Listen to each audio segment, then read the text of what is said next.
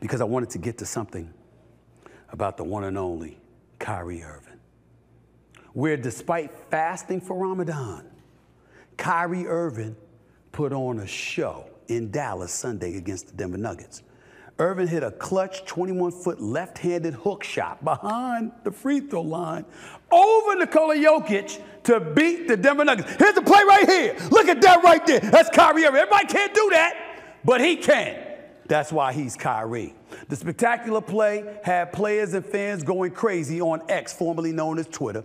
Kyrie finished playing 40 minutes, 24 points, 7 rebounds, 9 assists. Again, this all happened during Ramadan, where Muslims observe a strict fast from dawn until sunset. They're not allowed to eat or drink, not even water, during daylight hours. Didn't stop Kyrie Irving from answering the call, though. Ladies and gentlemen, everybody knows I've been critical of Kyrie Irving in the past because of some off-court stuff that he found himself in that repeatedly detracted from his marvelous play on the basketball court. Most of the time because he did stuff that kept him off the court instead of allowing him to be on the court. But that's the past. We're not here to talk about the past. We're not here to talk about the past. I'm going to be like Mark McGuire, not even pleading the fifth. We ain't here to talk about the past, okay? We're here to talk about right now.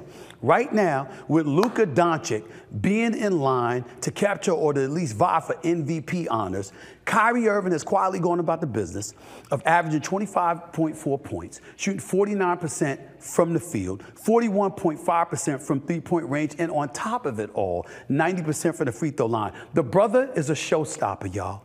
And if Kyrie Irving continues to play that way and Luka Doncic continues to do what he did, because remember that long-range three that he hit over the top of the key when Aaron Gordon and those boys messed up assignment-wise and left them wide open, the bottom line is Luka Doncic is that dude.